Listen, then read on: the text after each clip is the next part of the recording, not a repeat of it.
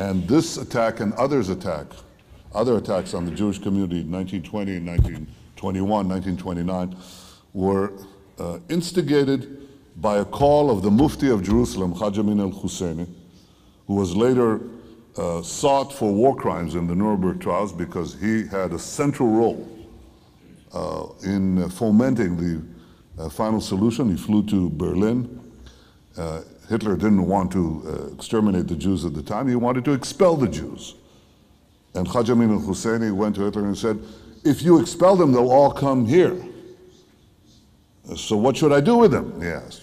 He said, burn them. And he was sought in during the Nuremberg trials for prosecution. He escaped it. Later died in cancer after the war, died of cancer in Cairo. But this is what Haj Amin al-Husseini said. He said, the Jews seek to destroy the Temple Mount. My grandfather in 1920 seeks to destroy the Al-Aqsa Mosque. So this lie is about 100 years old.